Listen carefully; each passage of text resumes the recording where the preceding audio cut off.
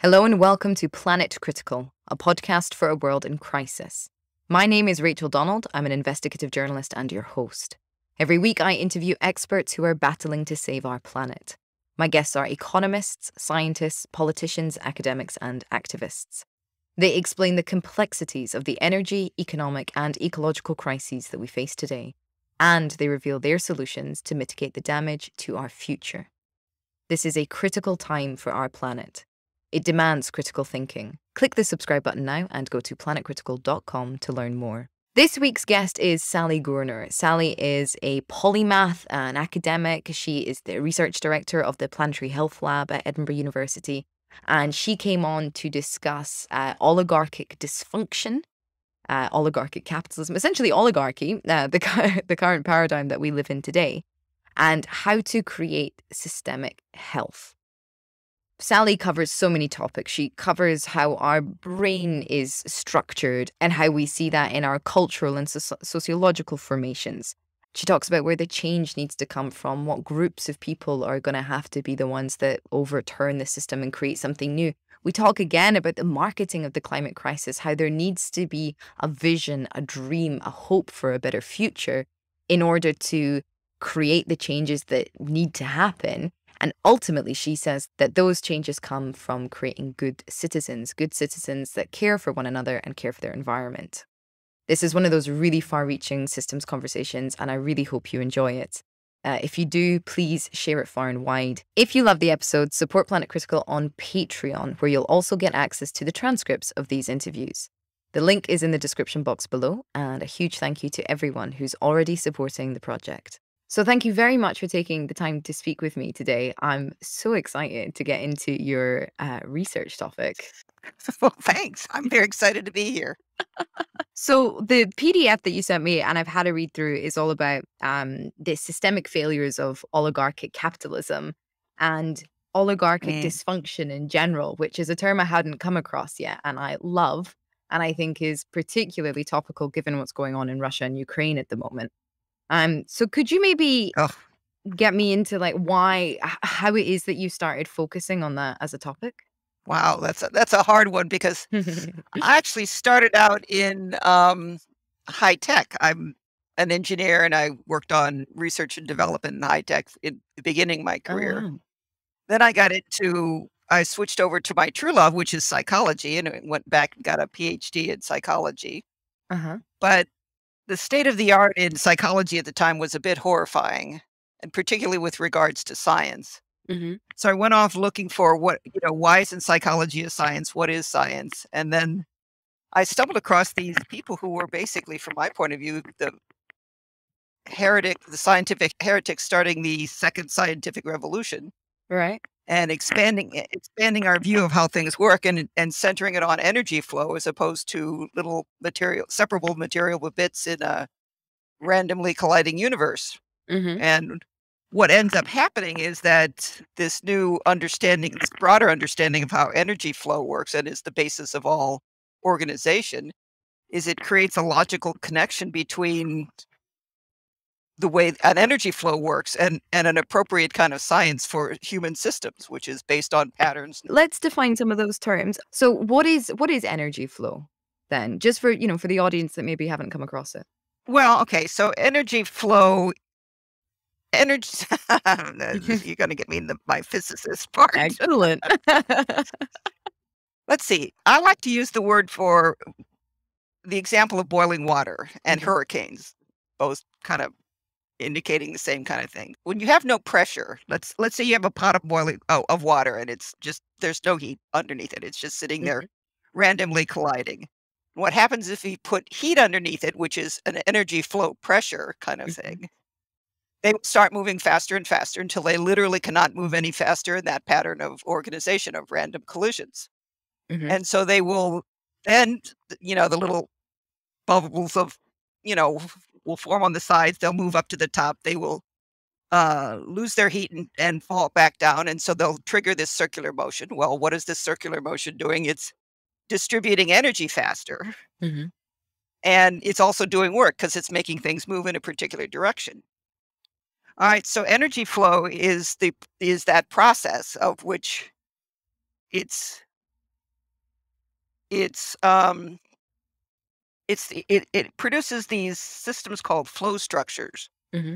where you have organizations that increase the capacity to do work and circulate matter and energy and Mm-hmm. information and resources. And that's the basis of all kinds of organizations, in essence. That's Mm-hmm. work of Belgian chemist Ilya Prigogine back in the 70s, called self-organization theory. Anyway, so once you have this view of how organizations are formed, and there's also energy rules about how, as you get, seen in an embryo, as you get bigger, the bonds holding that organization together get stretched to a breaking point, and Mm-hmm. they will then either break into two smaller things that couple back together, increase capacity to work and do and circulate, or they will separate and basically get by at the same level. So in this view, the increasing capacity to do work and increasing complexity, which also includes increasing specialization, Mm-hmm. becomes a matter of increasing circulation, a capacity to do work. And in human systems or living systems, it becomes the increasing capacity to collaborate and specialize Mm-hmm. and learn, and because information is involved. Because anyway, so let me stop there. So energy flow is, for me, basically the force that drives all the organization in the cosmos. But it's not the force that's driving the organization of human systems. Oh, no, it is. In fact, Right. okay, so what we have to do is we have to add this will sound terrible because we have to add information which, when you couple it with organizations that increases the capacity to do work, Mm-hmm. opens the door to an understanding of intelligence, all right, Mm-hmm. which is basically the capacity to respond to information in ways that increase your uh, capacities to survive for longer periods of time. Mm-hmm. And those are also coupled with these patterns of growth and development we saw in the embryo, which increase, so when living organisms get forced to a place where they have to choose between getting bigger and more sophisticated and um, basically finding a niche and staying where they are at the particular size and Mm-hmm. arrangements that they've got. What happens with human systems is that we chose a particular pattern of intelligence, which is we are a collaborative learning species. Our Mm-hmm. whole strategy is not to be the fiercest or the biggest or the meanest. It's to be the most intelligent and to communicate and preserve lessons by speaking, eventually by writing, things like Mm-hmm. that. And then using our belief systems to change our behavior by changing our beliefs, Mm-hmm. Mm-hmm. essentially relatively rapidly. The learning part of that is really central to us.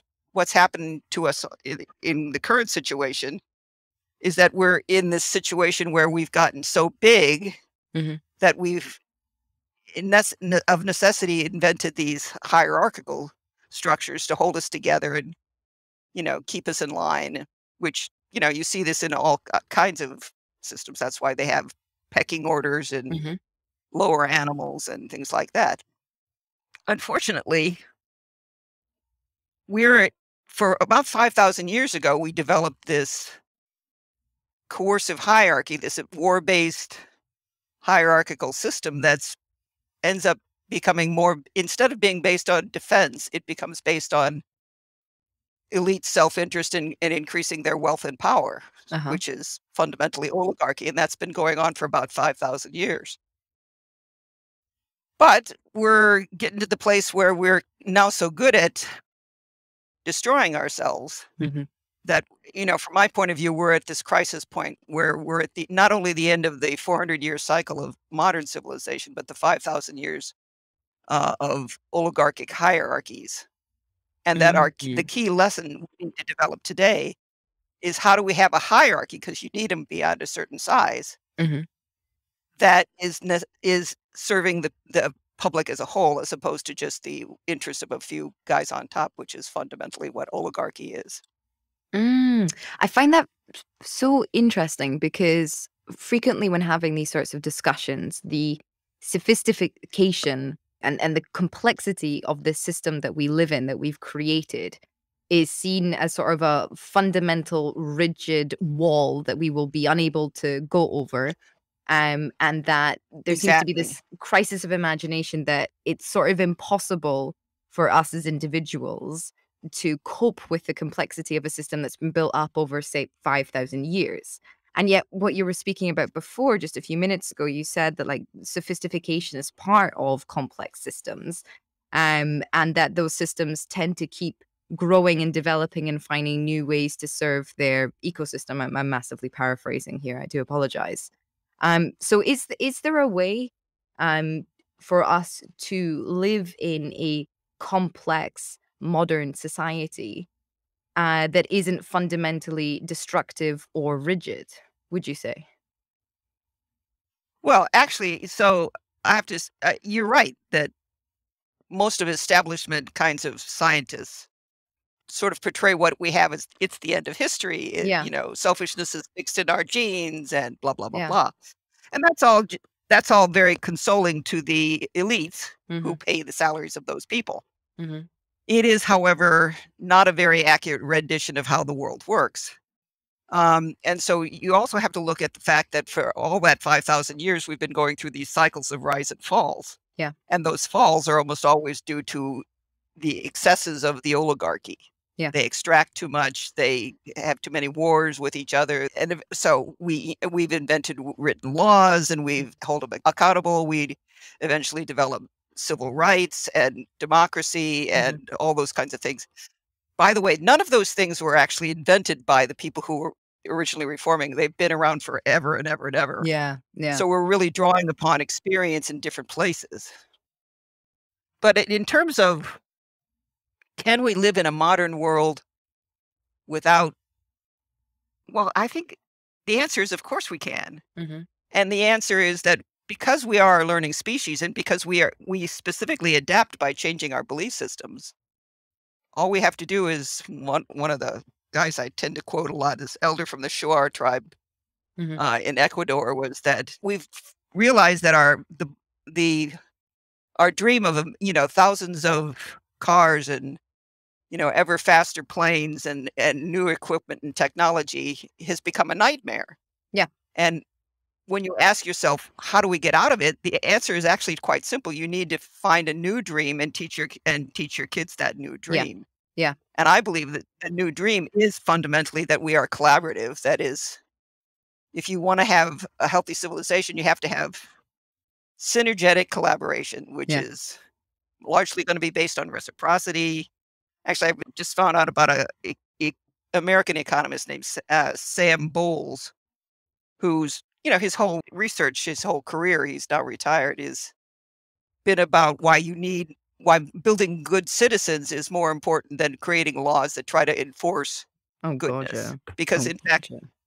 most people, I mean, there's a large percentage of people who do want to work for not a completely altruistic reasons, but towards something that makes them feel like they are doing the right thing, the moral thing. Mhm, mhm. I just wonder because, I certainly do not think that, modernity means, a fossil fuel economy.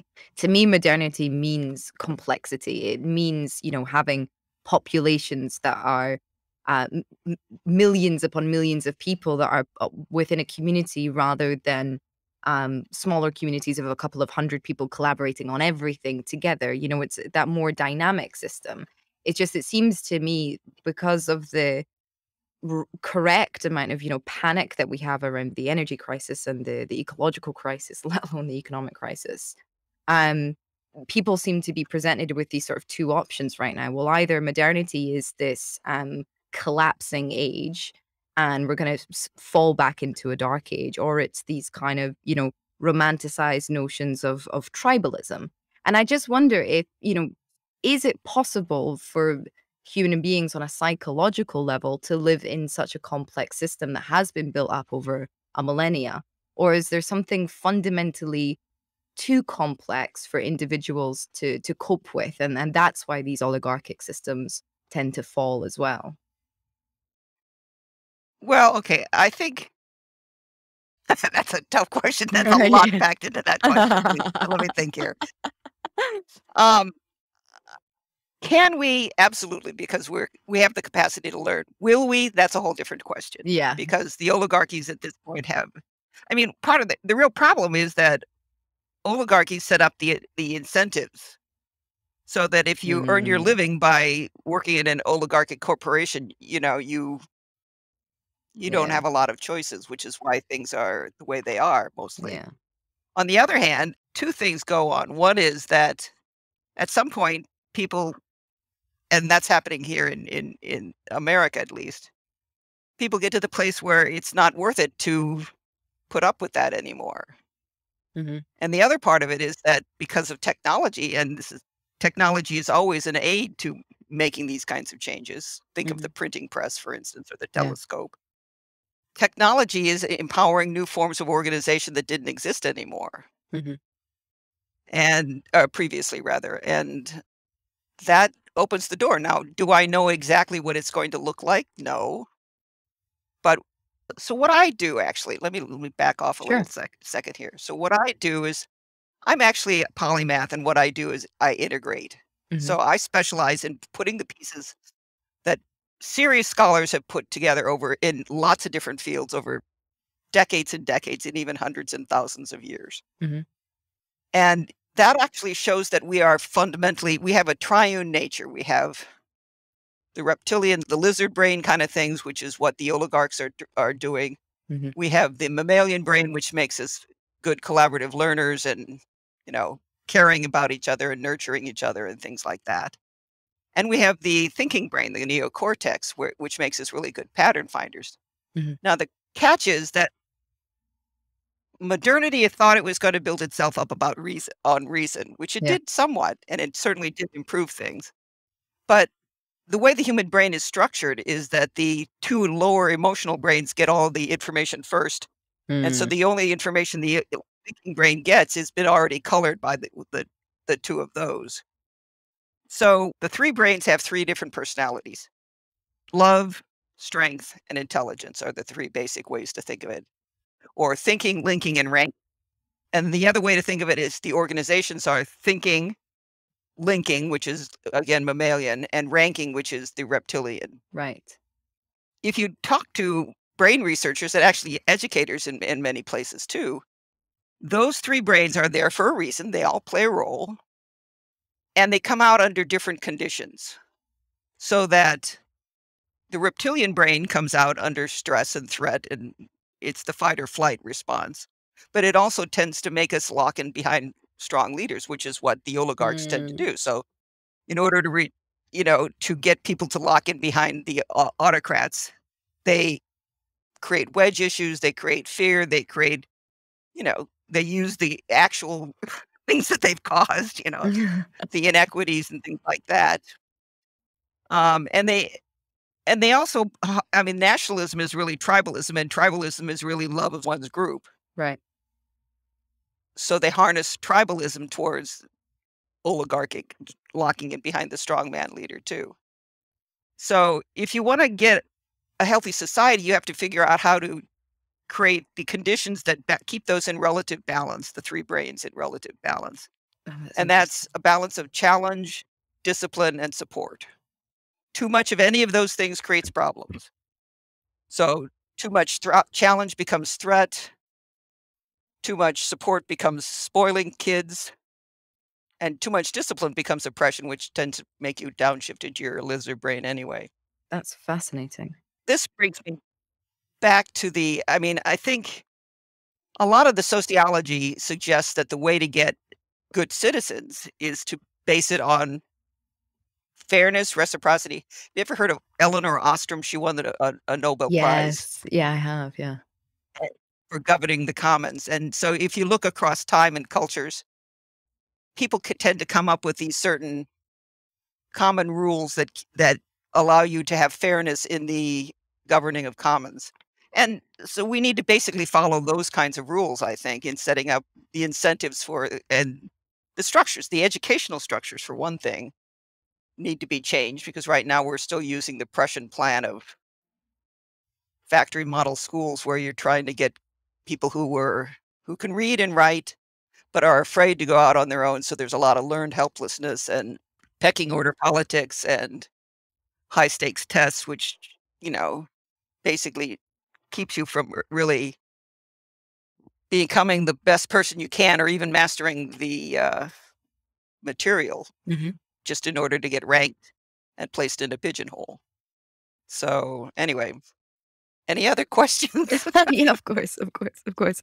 Okay, so essentially, what we're establishing then is that the best way to change society is to address what it is to be a good citizen, to create better citizens that will then change the belief system in order that those people and those generations will then Right. make the fundamental systemic changes that are required.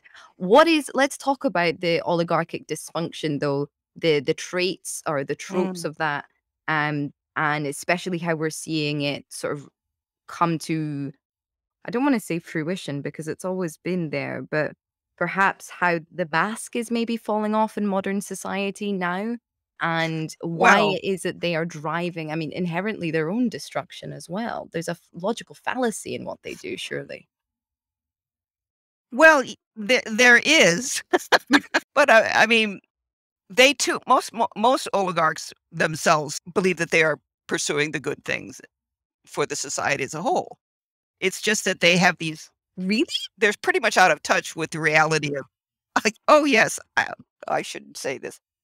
Um, I used to work for one who was, I mean, I mean, maybe I shouldn't go there. Um, Anand Giridharadas has this book about winner take all, and it's Mhm. all about how the wonderful beneficence that is the philanthropy that's coming out of this uber wealthy class that's uh, out now Mhm. isn't going to save us, and it's not, and it's really being done because when you give and don't have to receive, it puts you in a what is seen as a morally superior um, Right. position.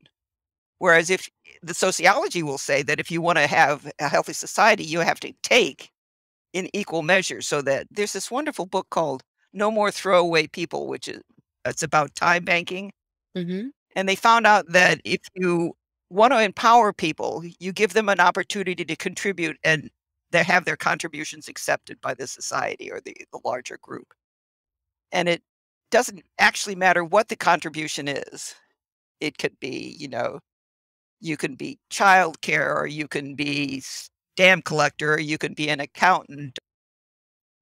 When you take people who have been sort of marginalized and disenfranchised and sort of left out, the poorly educated, the disabled, all of these people who are the society basically considers them worthless, and so they don't get any respect. Mm. It's having a system whereby they are contributing and they know that their contribution is being used and appreciated or valued in some ways that then energizes those people. Mhm.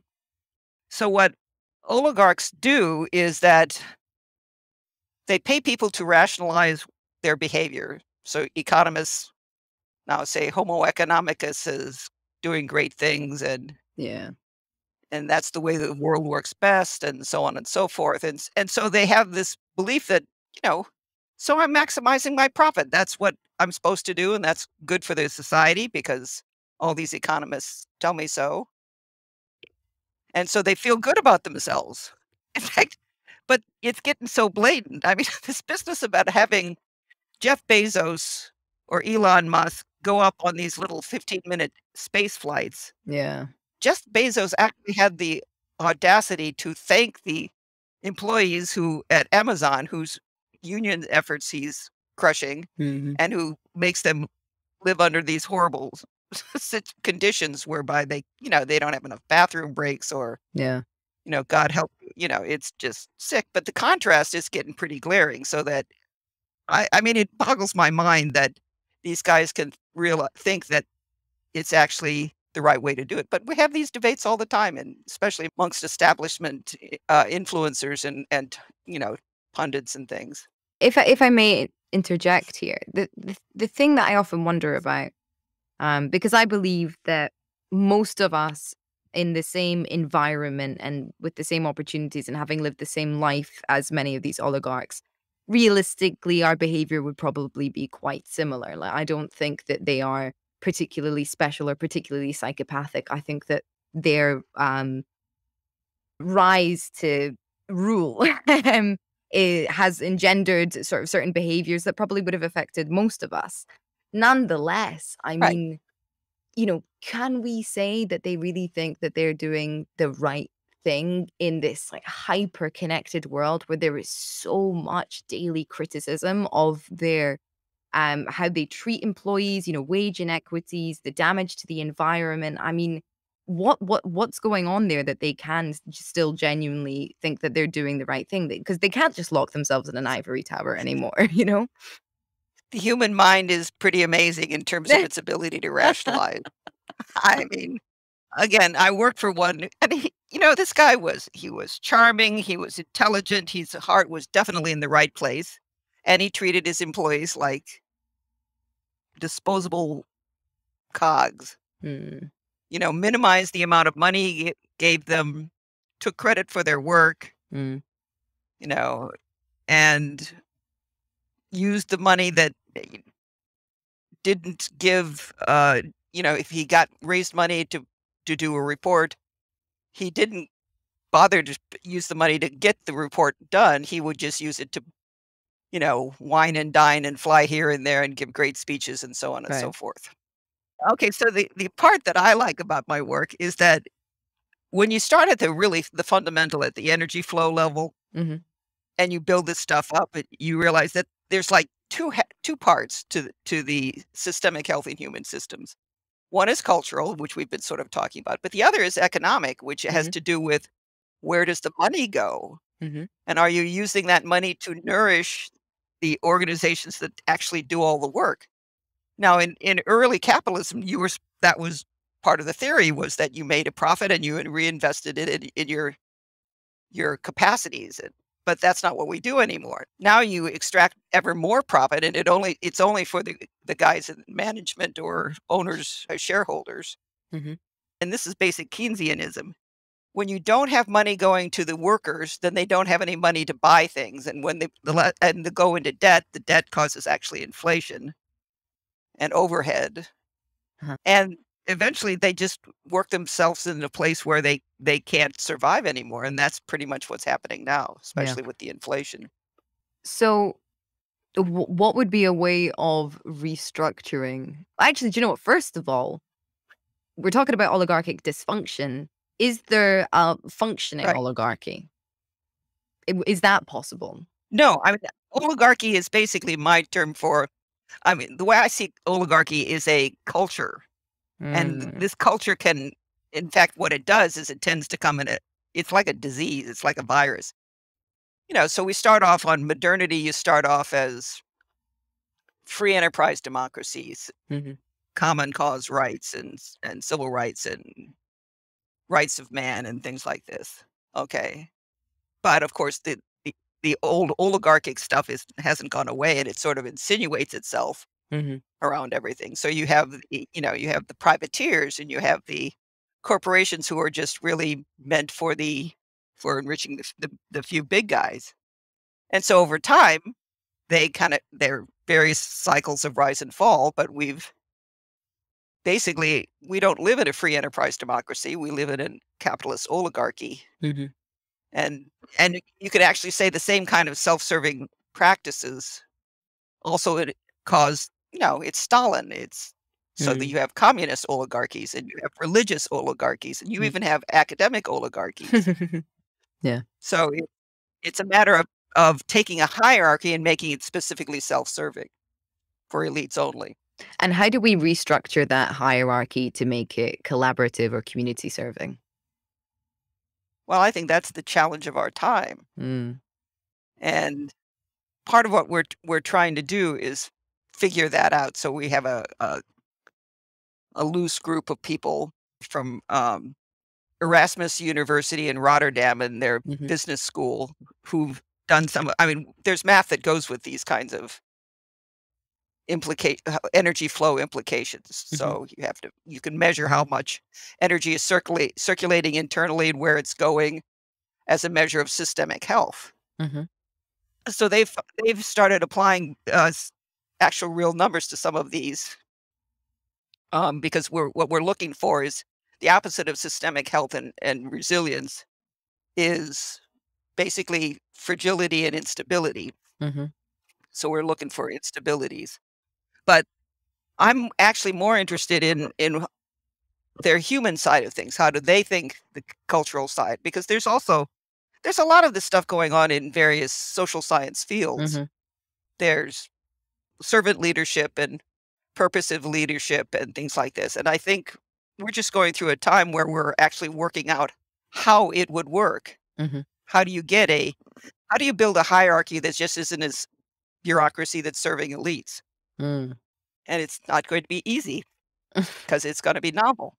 So we can't look back at a time in history where that existed. It would be completely new in human history. Not at this scale, I don't think so. Yeah, I mean, because you really do need. Yeah, well, it's kind of like the invention of the nation state was one of the other things that happened with modernity. And think about all of the things that medieval people believed that are just gone with the wind. You had 3 estates. The serfs were to work the land that all might eat. The clergy was to pray for all, and the aristocrats were to fight to protect all. And, princes were ordained by God for the protection of their people, so on and so forth. And what happened was there was so much corruption in all of the institutionalized hierarchies that it eventually fell apart. But we're talking about the Reformation Wars and then the Scientific Revolution and the Enlightenment. So we can sort of, it's hard because we do know so much more and communication is so much better nowadays. And people are better educated and they can read and they have all these sources. So, there's this mystical saying that in times like these, many may, one must. That is either, well, there's lots of people doing these reforms. We really have a second enlightenment going on.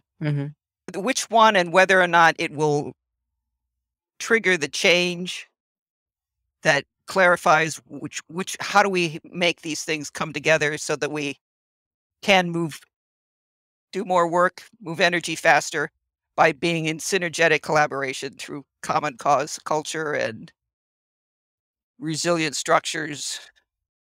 I don't know. Would it demand because the very nature of oligarchy is that it is self-serving for those elite. And so this is a question that we kind of bump up against a lot in the podcast. What do you do about those elite? Do you kind of hope that they'll have a moment of clarity and help restructure the system? Because surely the problem is when so much power. Well, yeah, you're laughing. Yeah, exactly. It's an absurd thought. Like so much power is concentrated at the top. Even if you create the perfect system, even if you map out that hierarchy, how do you put it in place? Well, okay, it's that okay. So I don't believe that the change is going to come from the grassroots. It's going to come from the middle level. It always comes from the next level down, basically.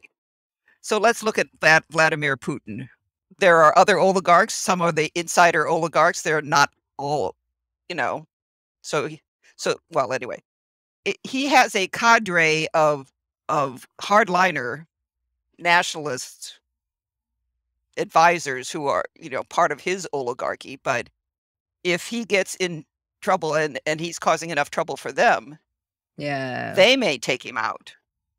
Yeah.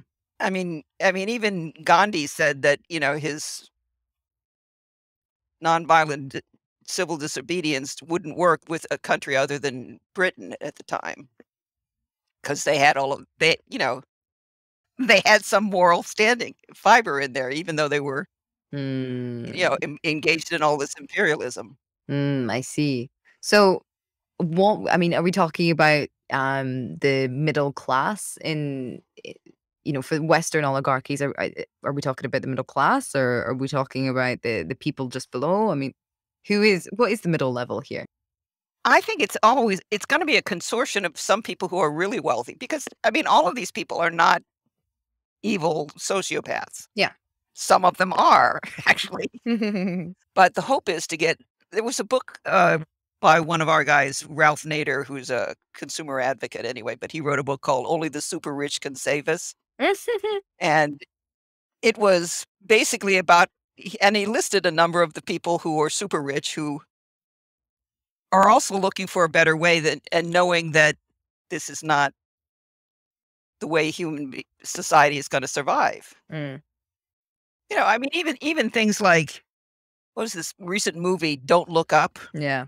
Which is a kind of a combination of a parody and stark reality about how the political system works, where they ignore science and because they are more wound up with the moves of their political rivals, and B, because they think they alone will be able to be rescued from the situation.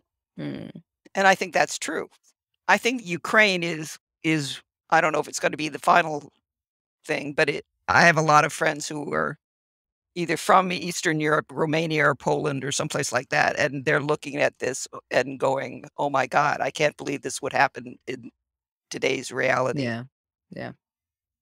But we have a lot of people struggling to figure out well, the other part of it is that if we're a learning species, we need decently accurate information being distributed, but we have oligarchic media who's maximizing their owners' wealth by hyping the controversies and emphasizing the outliers and the extremists, not actually having intelligent conversations. That is such an interesting way of looking at it. I mean, there's all this talk about disinformation, and it's come up on this show quite a bit. Yeah.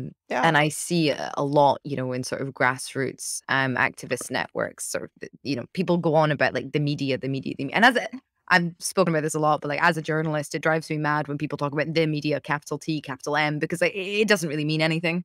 Yeah, oligarchic media being used to destabilize or to disseminate false information in order to divide and conquer. So, yeah, that's very, very interesting. And it's not something that I think we think about happening, certainly as a Brit, because we have, we have BBC News and we have laws about journalistic bias. But nonetheless, in an increasingly online world, people aren't really turning on to the 6 o'clock news, are they? They can get any kind of information that Right. they want anywhere. Yeah. Right, because, I mean, these people really know how to attack the emotional side of the human brain. Mm. And you get more eyes with blood and violence and controversy and fear and threat, but they're also, I think, exhausting people. Compassion fatigue. Is that what it is? Yeah, I actually just came across this term this week. Yeah, when you're so overwhelmed with secondhand bad news or secondhand shock or secondhand trauma that the brain just shuts down and like cannot empathize Yeah. or feel compassion anymore. Apparently, it afflicts carers a lot, but also we're seeing it on a societal level because of the 24-hour news cycle. Oh, yeah. I mean, and the other thing is that there's a lot of people who, okay, let's take the more controversial one, cancel culture.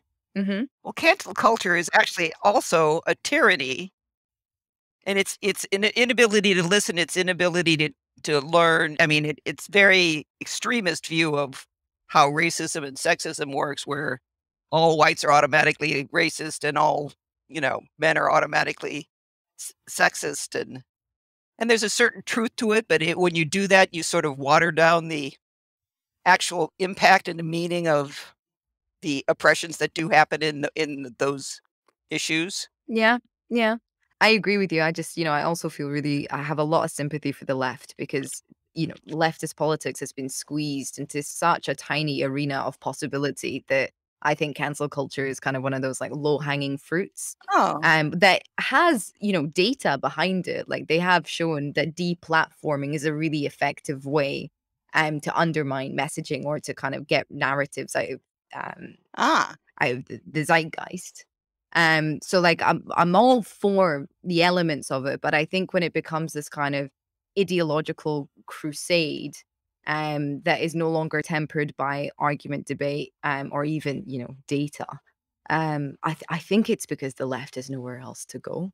I mean, like, look at it. What else can especially young leftists do apart from cancel people on Twitter? Like, what else can they do? See, now that's an interesting question. What else could they do? I mean, you may know more about this than I do. I mean,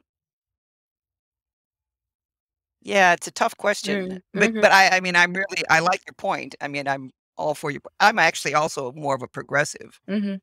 and unfortunately, I'm sort of like I'm a middle ground person where most of my energy goes into the intellectual part of things Sure.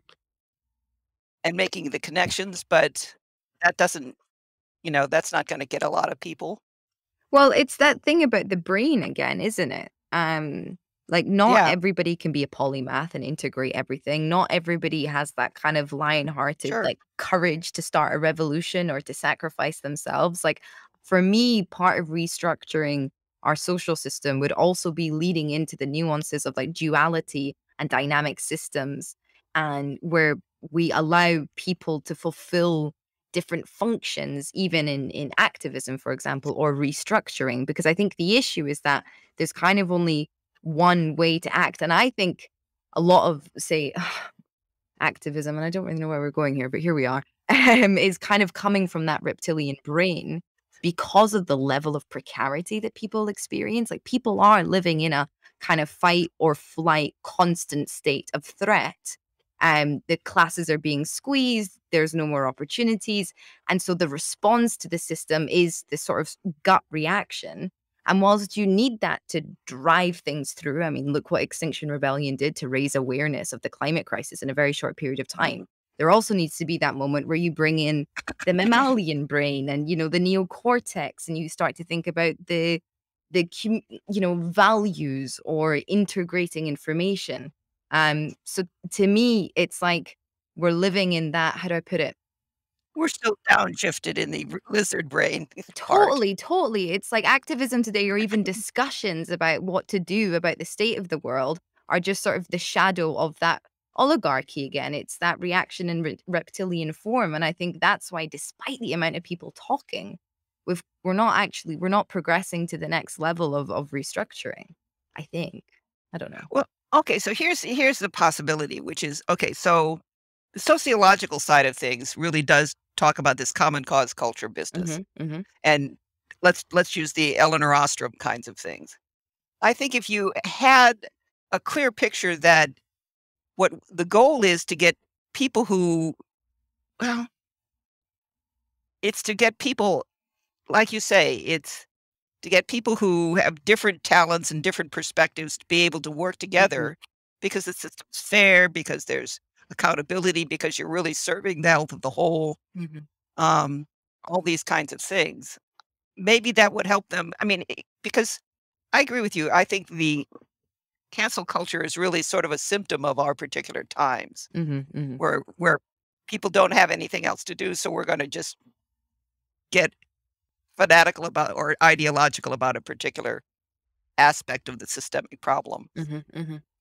Yeah, it's a toughie.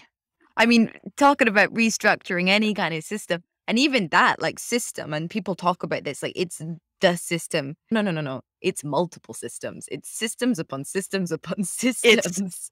it's the system of the systems is Yeah, what it is. yeah, yeah. Yes, it is.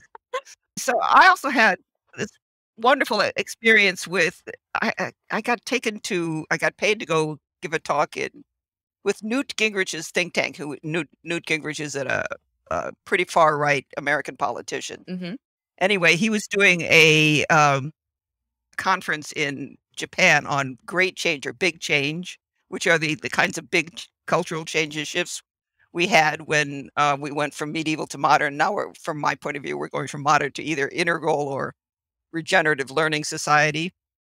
Anyway, so I was in this techie group with a bunch of with Japanese counterparts in engineering and things like that. And one of my Japanese counterpart talked about the Meiji Restoration, and his basic comment was, "You Westerners have no idea how to make great change because you only talk about the things that that are wrong that you're going to have to get rid of. Yeah. Where what you really want to do is you want to point out the noble purpose or mission that's already intrinsic in the society that most people still aspire to, and say how that's going to be like a butterfly shedding its Yeah. skin, and so that you're going to bring that to a whole new level of function and beauty. And I think that you could definitely make a case for um, free enterprise democracy and becoming an authentic free enterprise democracy by making it fair, by making democracy itself not only just about voting, but actually being able to impact things. So Hmm. getting money out of politics so the contributions are not steering things. I mean, Absolutely. I mean, if you imagine modernity, or mhm, our world today, and it was built on collaborative, um, fair, transparent, process, yeah, and it had the lives of the people, by species, planet. Like if the whole was put first rather than elite, and we moved away from extractivism, we live in a beautiful world. And we have to remember, the progress that has been made in terms of science, in terms of medicine, people are living maybe the mental health, not better lives, because it is an incredibly oppressive system. But nonetheless, there's a lot of progress that has been made. And we need to focus on those things and be like, look, we can achieve that. We can continue to achieve these good things that have come out of a right, desire to help the greater good. And we can build a whole world like that. It doesn't have to be extractive. It doesn't have to be exploitive. The options are not either collapse or tribalism. There was a whole new world there for us to build together. And I don't understand why it's not being talked about more. Because if you face people with the two current options, of course they're terrified. Of course they turn off. Of course they feel disempowered, and then nothing happens. exactly, right. Yeah. I agree. I mean, so I think the problem is narrative. We need a coherent narrative that articulates that third way. Hmm. I hate to say that. I shouldn't say that. Tony Blair turned out so well.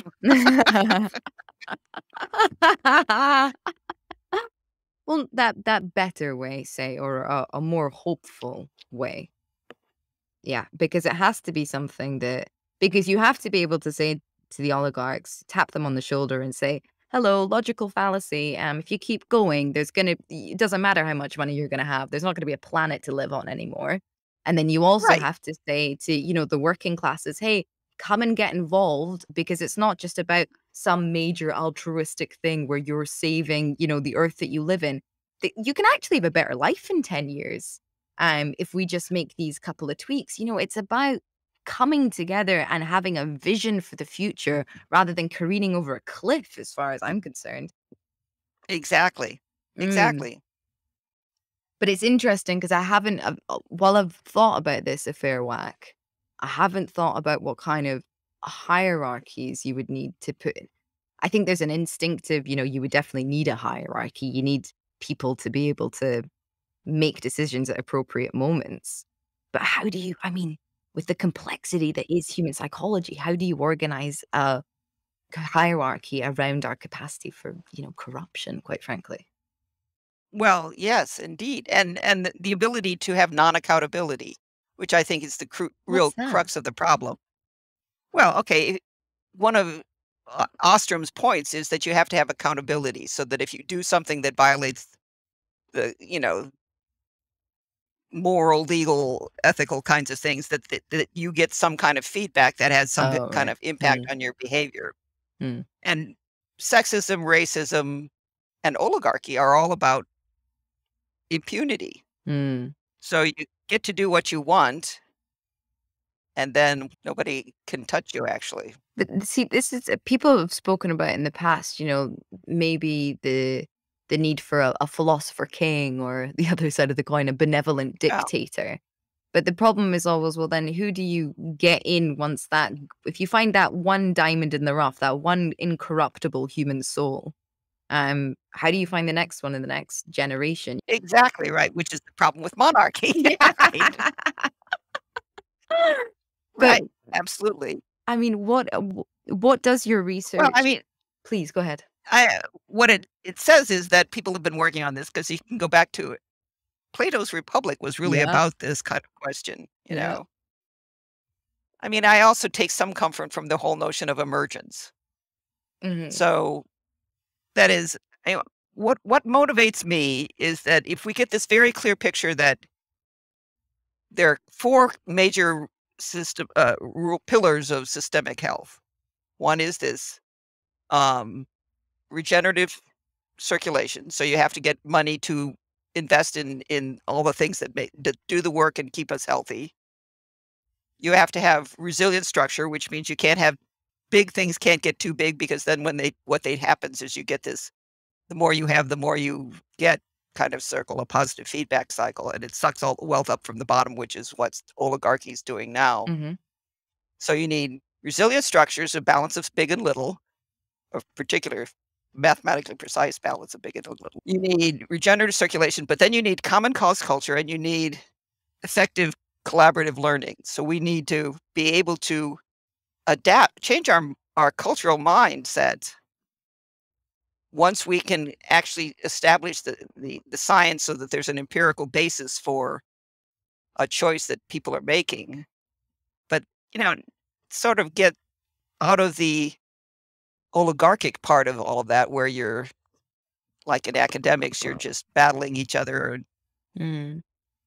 and you're struggling for money. So we're not investing in real research, open-ended research anymore. We're basically investing in the people who already claim they know what they're doing.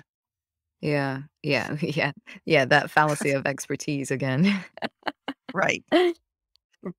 So, okay, regenerative circulation, resilient structure, common cause culture, effective collaborative learning. Right. Let's, okay, we've discussed common cause culture. You just explained effective collaborative learning, regenerative circulation, the flow of money, getting, and that's a little bit of communism in there, isn't it? Like each to, oh, what's the Marx quote about everybody having what the one that needs gets or whatever. Um, It's not that at all. It's regenerative circulation is actually investing in well, I mean, in a capitalist system, it would have been investing in your employees and your infrastructure. mm, So, I mean, it's not okay. So all of these four are tied together and they influence each other. And so some things don't sort naturally into one place or another. sure. Um, but one of the things you need to do for both collaborative culture and effective learning is not just tolerate, but appreciate differences and different skills and talents and things like that. Hmm. And as a result of that, you're never going to have absolute equality. That's not a goal. Sure. The goal is to make everybody have the opportunity so that they start. You know, it really is a level playing field. Yeah. So everybody has access to food, shelter, education, healthcare, Human dignity. uh, human dignity, Mm, right. mm. So these are fundamentals, but it's not but it doesn't mean that you're just going to automatically take from one person. You will have limits on how much somebody can make because if you don't Yeah. have limits, then they will become corrupt and start sucking up the wealth from everywhere and corrupting and blah blah blah. Yeah. Yeah.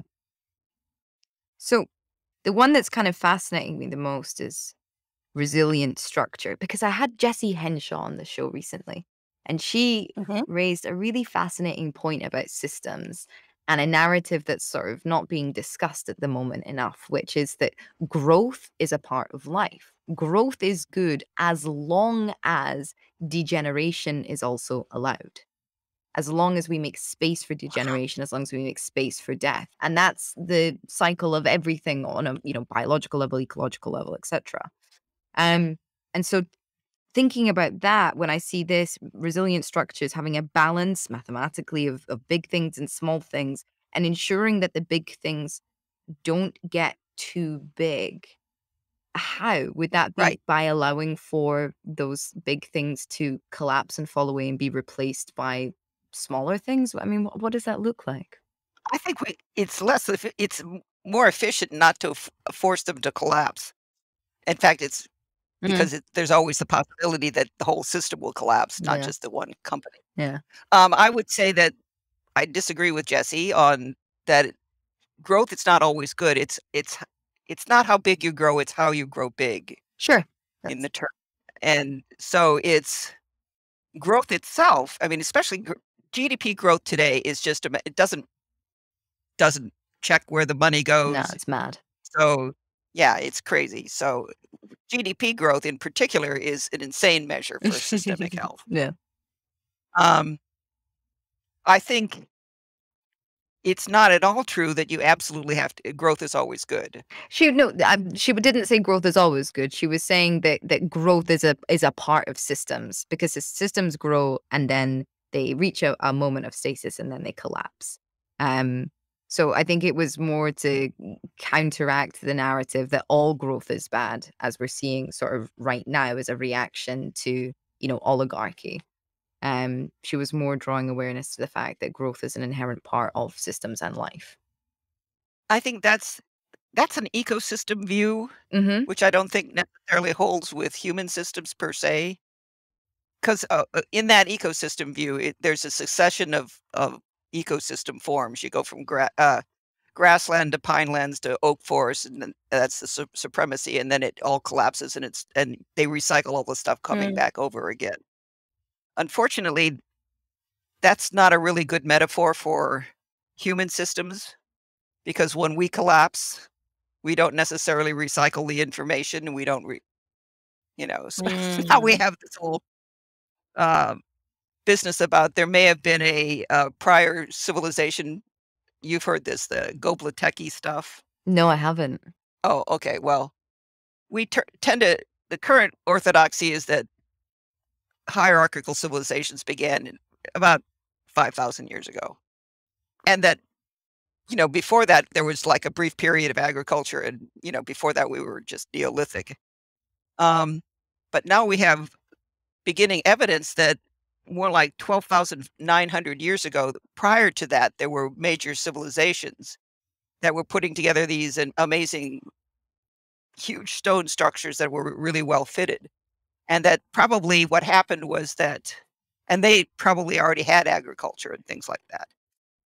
Probably what happened was there was a meteor strike. This is not the one that killed off the dinosaurs, but this one happened about 12,500 years ago, created a massive global catastrophe, which essentially wiped out most of that civilization, which was probably pretty global because there's indication of exchanges of culture and contact between, like, North America and Mhm. Central America and Asia and things like that.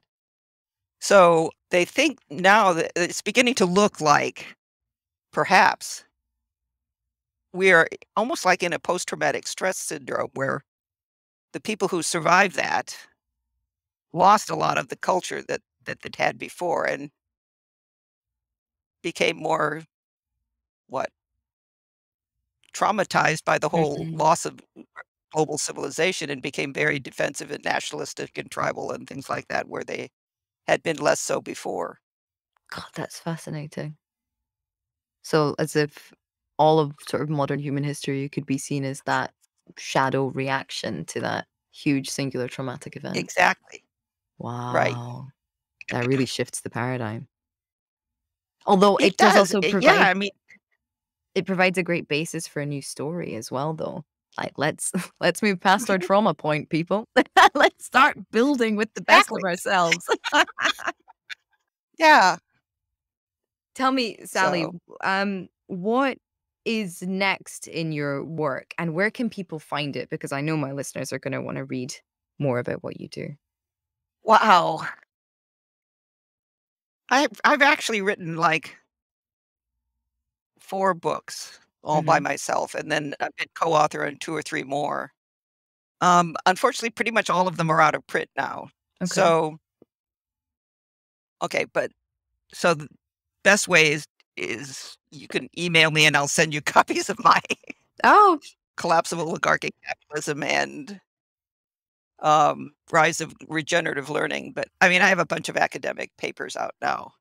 My focus now is on these measures of systemic health. mhm. And then actually I'm working, in theory, I'm the research director for Edinburgh University's Planetary Health Lab.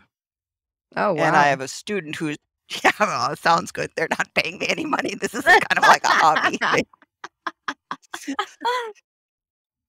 But I have a student who's who's trying to, I think, put the pieces together, particularly of the cultural parts, to figure out how we can change the governmental policies to support, to use the framework of systemic health that comes out of my work to support the SDGs, the Yeah, Sustainable Development Goal, including inequality, gross inequality and poverty, and more the cultural ones than the environmental ones, because the environmental ones, from my point of view, are actually a symptom of the deep systemic cultural cause of oligarchic capitalism. yeah, So that if we're going to really solve climate change and those kinds of things, we need to attack the underlying sociological drivers of it. completely agree. If we were just beginning this talk rather than coming to the end of it, I would go off on my very practiced net zero rant. Um, it boggles the Oh, what's brain. your net zero rant, Ah! Bart? I missed it. um, okay, in a nutshell, I think it's absurd to use the same economic frameworks that have engendered, extractive and exploitative practices to save our ecology. It's absolute nonsense. It will only lead to bigger inequity. And to me, it means that the moment that you commodify, they commodified the forest. That's why there's no more forest. Now they're saying they have to, we have to save the Exactly. forest. So they're commodifying CO2 and trying to create these credits. And it just means that the moment that there is some kind of technology, there is some kind of way in which we've dealt with the CO2 problem, they'll just go straight back to commodifying the forests and chopping them down. Exactly. It's not the answer. They need to restructure the values. Yes. Yes. Now what we have to do is figure out how to do that. Welcome to Planet Critical. Sally, it's been such a pleasure speaking with you. Thank you so much for coming on the show. I'm so looking forward to getting my teeth into more of your work. Tell me, who would you like to platform? Oh, I really like this guy, Michael Hudson. I mean, he doesn't call it oligarchic capitalism, but he does the flow network stuff, and he's, been in international monetary flows for most of his adult life, and he's just ask him about his life's history, and it will be amazing. Excellent. Great. I will reach out to him. Thank you so much for your time, Sally. All right, thank you. If you want to learn more about Sally's work, her email address is in the description box below, so you can get your hands on a copy of her books. I've also put links to some of her articles so you can have a read through her academic work. Remember to subscribe to this channel and share the episode if you enjoyed it. If you loved it and want access to the interview transcripts, support Planet Critical on Patreon. The link is also in the description box below. A big thank you to the Planet Critical patrons and supporters. This work just wouldn't be happening without you. Thank you all for listening. I'll see you next week.